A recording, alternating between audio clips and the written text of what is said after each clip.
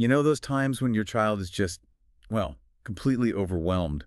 Maybe they're yelling about something that honestly makes zero logical sense to you. Oh, absolutely. Or they just completely shut down right after something upsetting happens. Exactly. And it feels like you're, I don't know, speaking totally different languages. It's really baffling as a parent, isn't it? Trying to connect and the usual logical stuff that works fine for us adults, it doesn't seem to land with them in that moment. And that's exactly what we're digging into today. We're exploring some really key insights from a chapter in The Whole Brain Child. It helps us get the why behind that kind of behavior. Yeah, and maybe more importantly, it gives us some practical ways to actually connect with our kids and, help them navigate those really big feelings. So our mission here is to pull out the core ideas and the actionable strategies from this chapter. Right.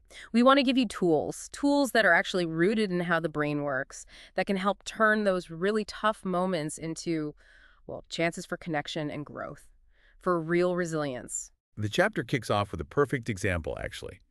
Thomas and his 4-year-old daughter, Katie. Ah, yes, Katie. So Katie usually loved preschool, right? Drop-offs were fine.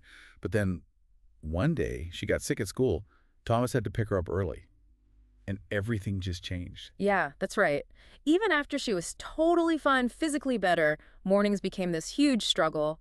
Thomas talks about her becoming, like, heavier than a grand piano in the parking lot. Oh, gosh, yeah.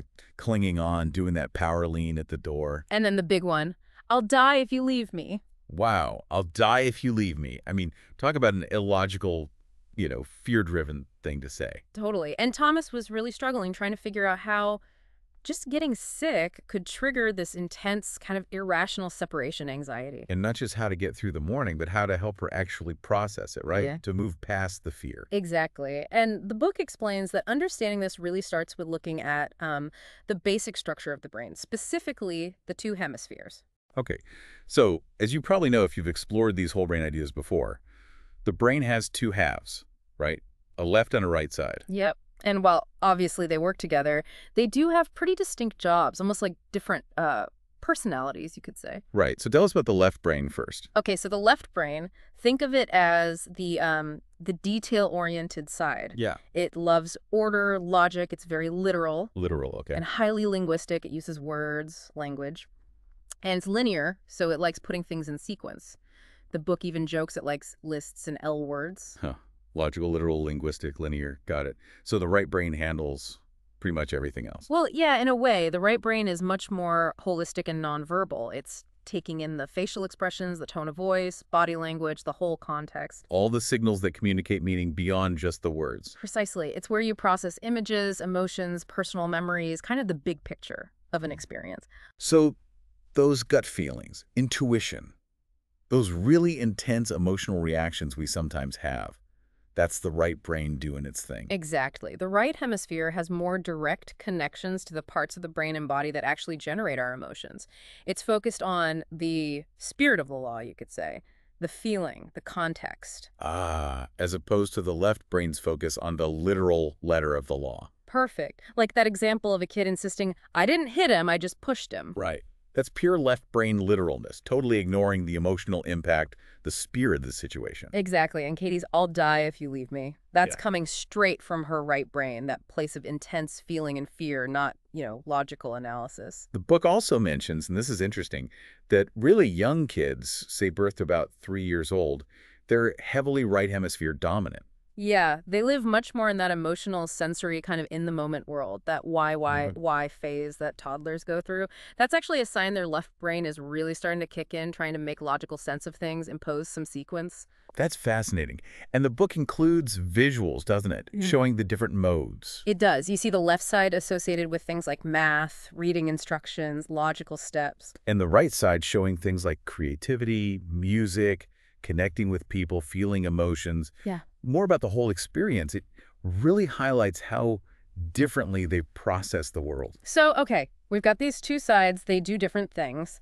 But the key, and the book really stresses this, isn't about, like, choosing one side over the other. We're trying to make your kid more left-brained or right-brained. Right. The goal is integration. Getting them to work together. Exactly. The brain is built for these two hemispheres to communicate and collaborate, connected by that bundle of nerves called the corpus callosum. We want what they call horizontal integration. The logical left talking smoothly with the emotional right. Yeah. Think about trying to row a boat with just one oar. Right, you just go in circles. Or the book's analogy, trying to swim with only one arm. You might make a bit of progress, but it's super inefficient, right? Using both sides of the brain, like using both arms, lets you navigate life's currents much more effectively. And when they aren't integrated, that's where the problems start. That's when things can go off the rails. If the right brain is just overwhelmed, totally flooded with emotion, and disconnected from the left brain's logic, you get that emotional flood. Chaos, basically, like Katie freaking out. Exactly. That's the state of chaos. Intense, often illogical feelings just take over. Okay, and what's the other extreme then? That's what they call the emotional desert. That happens when the left brain takes over and kind of walls off the feelings from the right brain. It becomes rigid. Rigid. Like the example of Amanda, the 12-year-old who acted totally fine after a big fight with her friend. Yeah, shrugging off, saying whatever, even though you could see, like, her lip trembling. Subtle signs of distress were there. But she wasn't letting herself feel it. Right. She was retreating into that controlled but very disconnected logical space of the left brain to avoid the painful emotions her right brain was actually feeling. That's rigidity. So integration helps us avoid those two extremes, the chaos of the flood, the rigidity of the desert. It's about staying in that flexible, healthy middle path. The river of well-being they talk about elsewhere in the book. Precisely. It helps kids learn to value both their logical thinking and their feelings, see them as partners. And it prevents that kind of unhelpful left brain literalness too, right? Like that hilarious story about the cake decorator. Oh, yeah. The person asked for JP on the cupcakes, meaning, put JP on each cupcake. But the decorator literally wrote JP on the cupcakes across the whole cake. A perfect, if slightly painful, example of the left brain following the literal instruction while completely missing the right brain's understanding of context and intent. Okay, so helping our kids integrate these two sides sounds pretty fundamental. How do we actually do that? The book gives us strategies, right? It does.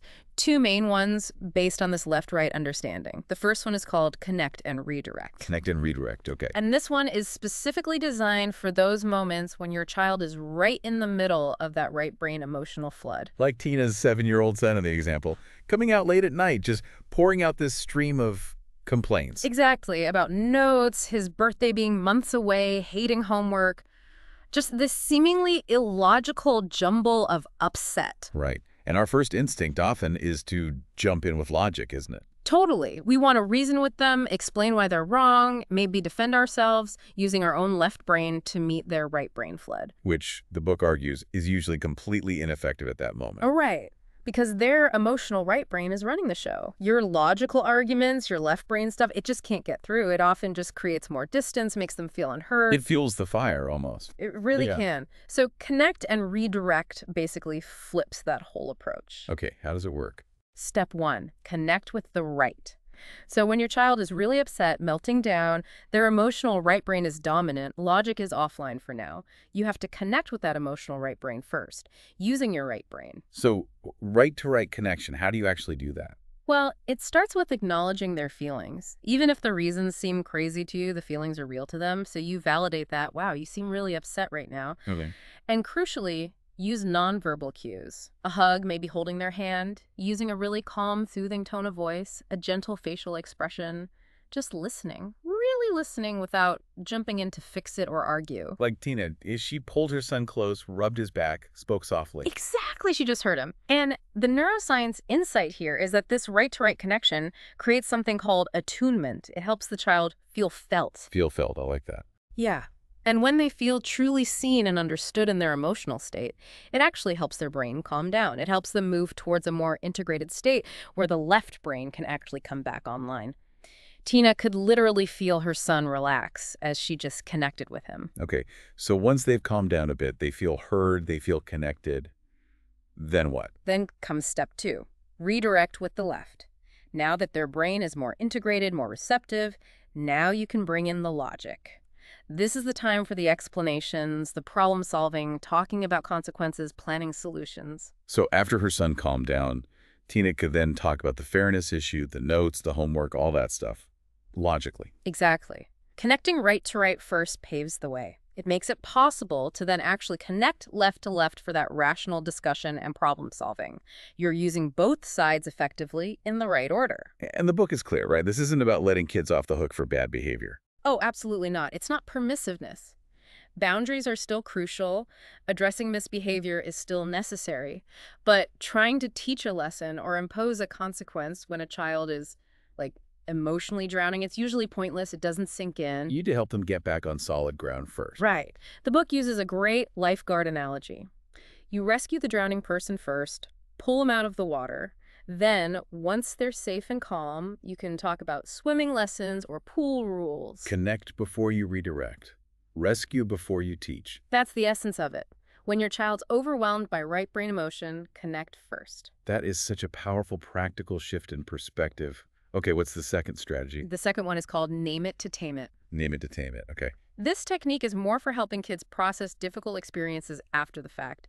Scary things, painful things they've gone through. And the basic idea is that talking about it, telling the story, helps. Yes, exactly. When a big experience floods the right brain with intense emotions, raw sensations, maybe fragmented memories, retelling the story helps bring the left brain into the picture. How does the left brain help? The left brain loves order in language, remember? So it helps organize the events, put them in a sequence, make sense of what actually happened. Like the example they give of 9-year-old Bella and the overflowing toilet incident. Perfect example. She was terrified after seeing the toilet overflow, totally refused to flush it anymore. Her dad, Doug, used this strategy.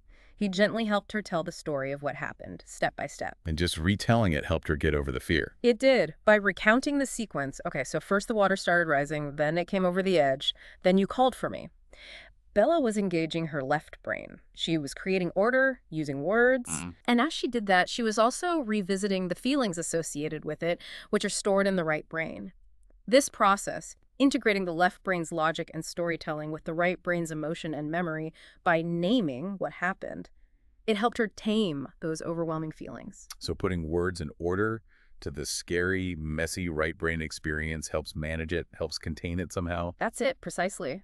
The right brain holds the raw memory, the images, the fear, the physical sensations. The left brain acts like the narrator, the sense maker. Retelling the story allows the left brain to impose some structure on that right brain chaos, weaving it into a coherent narrative. Wow. And research actually shows that even the simple act of putting a label, a name on an emotion, helps to calm down the activity in the brain's emotional centers. It's left-right collaboration in action. That's really cool. But what if a child doesn't want to talk about something difficult? You can't force them, right? No, absolutely not. Forcing it can definitely backfire.